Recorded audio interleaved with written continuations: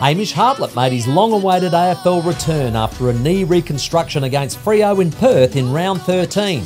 And both Sam Powell-Pepper and Carl Amon celebrated their 50th AFL games.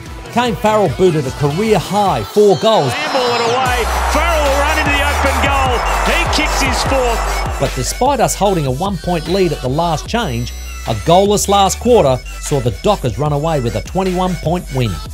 After more than a month away, we returned home to take on top-of-the-table Geelong in Ken Hinkley's 150th game as coach. With Westy and Paddy Ryder out of the side, the club welcomed back Charlie Dixon and Ollie Wines from respective broken legs. Picked up, Ollie Wines, good off the boot, Ollie Wines, welcome back. Both had an impact and Scott Lysett was dominant with 41 hitouts and 24 touches as the Power roared back into the top 8 with a hard-fought 11-point win.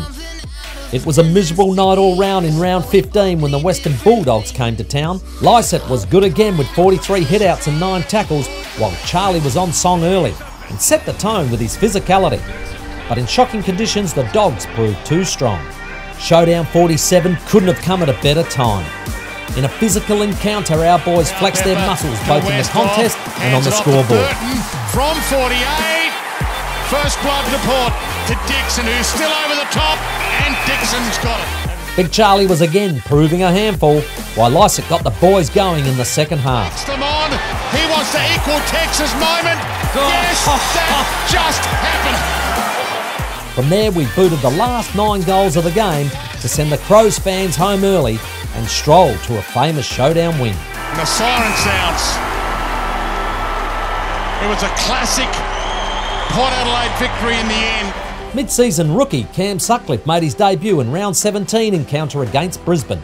The Lions made a fast start, booting the first 7 goals, and that fairly well ended it.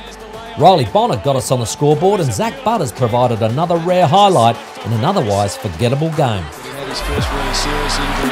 It's more than a year of footy.